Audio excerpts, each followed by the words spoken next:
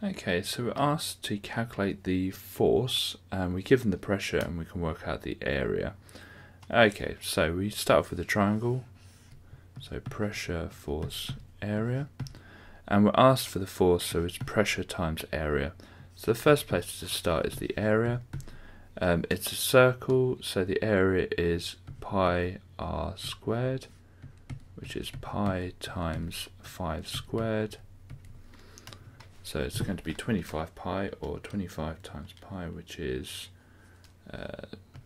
78.53 blah blah blah blah. And we get times that, so force equals that. I'm just going to keep it in my calculator.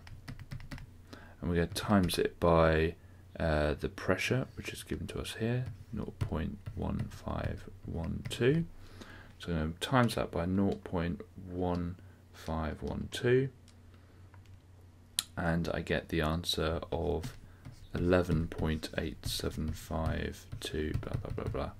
And it says it wants it to 2 decimal places, so it's 11.87 or 11.88 even.